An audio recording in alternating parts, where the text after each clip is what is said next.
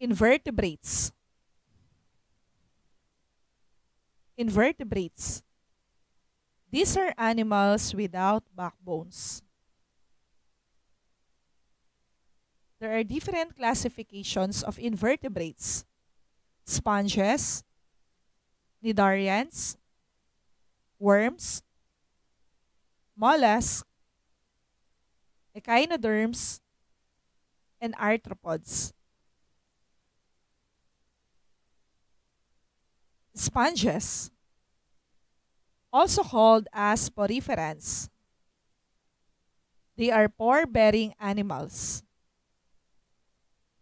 They are aquatic animals that attached in a rock or any solid materials.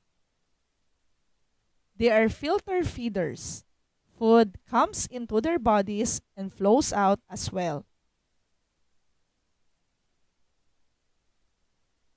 Examples: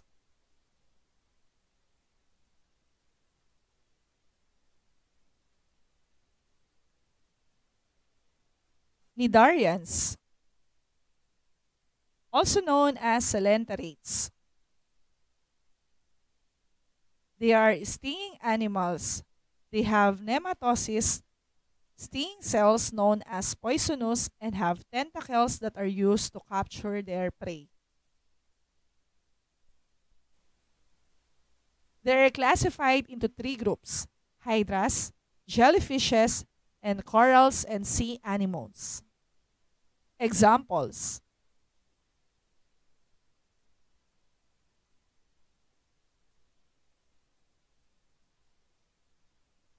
worms. They have no legs and they live in any environment. They are classified according to their body structures: flatworms, roundworms, and segmented worms. Flatworms are platyhelminths. They are flat and ribbon-like bodies. They are mostly parasitic. They are parasites that depend on its host for food and a place to live.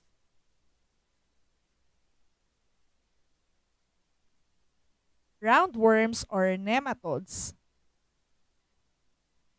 They have long and smooth and rounded bodies. They live in water, in the soil, or in other plants and animals as parasites.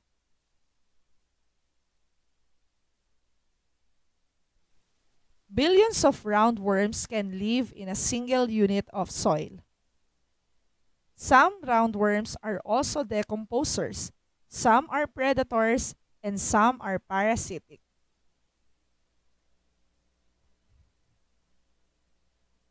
Segmented worms or annelids. They have long and segmented bodies.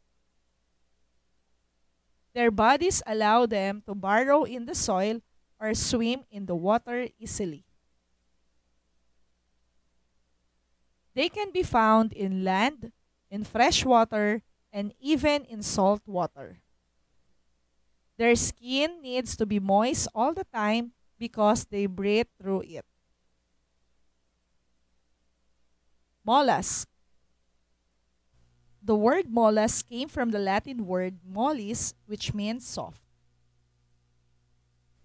These are animals that have soft and shapeless body. Most mollusks are covered with shells, like clam, snail, and green mussels or tahong. The thick layer of tissue that covers their body secretes calcium carbonate, which is responsible for the formation of the shell.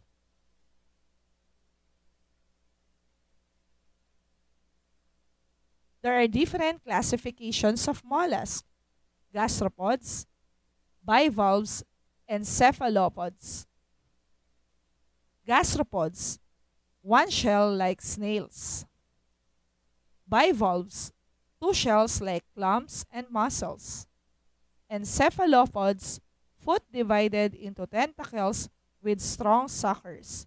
No shells like squid and octopus.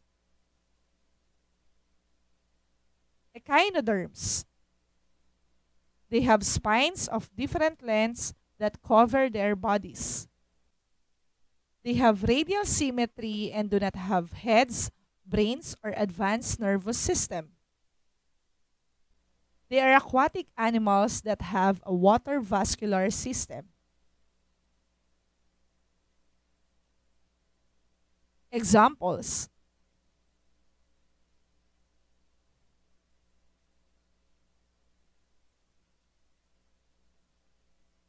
arthropods. The name arthropods comes from the Greek words arthros means jointed and poda means foot. They have hard outer body covering, jointed legs, compound eyes, segmented body, and specialized body parts.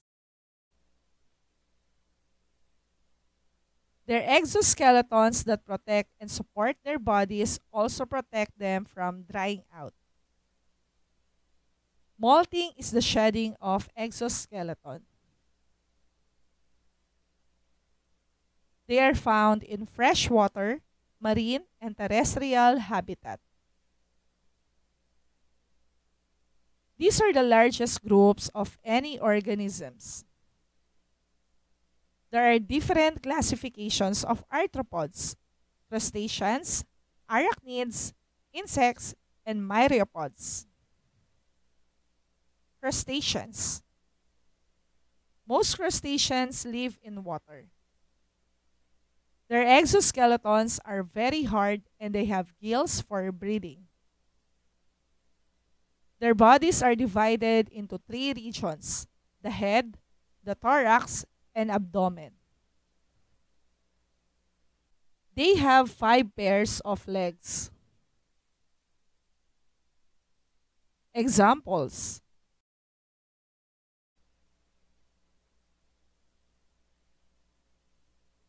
arachnids. They live on land. They breathe through their trachea or book lungs. Their bodies are divided into 2 regions: cephalothorax and abdomen. They have 4 pairs of legs. Examples: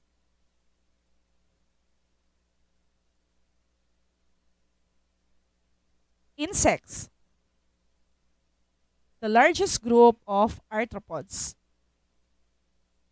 They are composed of 3 regions: head, thorax, and abdomen. They have 1 to 2 pairs of wings. They have antennae for chemical perception. Examples: